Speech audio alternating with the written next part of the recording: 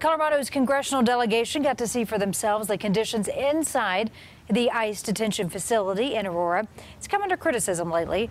There are accusations that detainees are not being well taken care of. I have called for the end of ICE's contracts with these private for-profit detention centers.